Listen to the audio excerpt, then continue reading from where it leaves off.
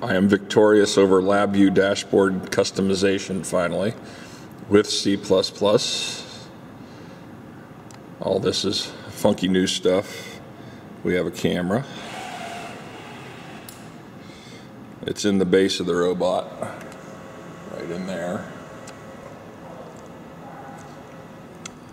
And we have a commanded versus actual control.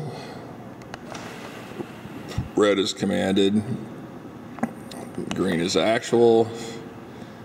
Oh, it's all dainty and stuff. But it works. And then we have the shooter speed, which is my favorite thing.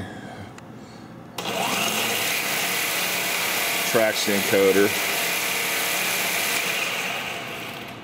Very nice. And then we have, this doesn't control any ability to shoot, it's just an indicator that the arm angle and speed are within acceptable limits for each smart position to shoot. So we get a little bit of a really ginormous button here for our co-pilot to look at.